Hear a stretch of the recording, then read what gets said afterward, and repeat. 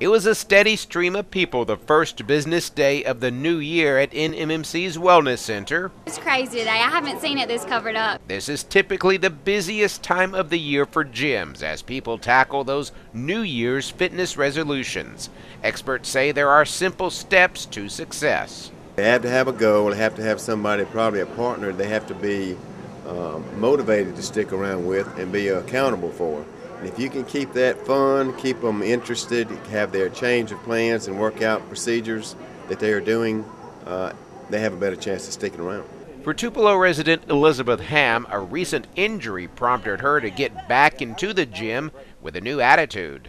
I ended up injuring a disc in my hip just in a freak sort of way, so until you can't use something like that, your health, you take it for granted, you take your good health for granted, and then it's just a slow, patient process to get it back.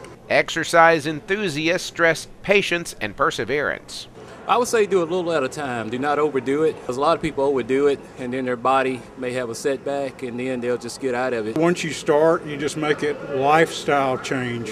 You get in here and you work out, and you just meet friends, and everybody encourages each other.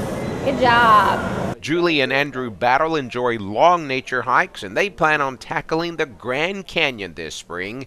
They say consistent workouts equal better quality of life. We are in our 70s, and I don't think we'd be doing these things and some of the hiking we do if we had not kept up our program here. So whether your goal is to take part in a hike, to run a marathon, or just shed some of those pounds, trainers say it's important to keep a few things in mind. Keep track of your progress, eat right, mix your workouts up, and most importantly, don't give up.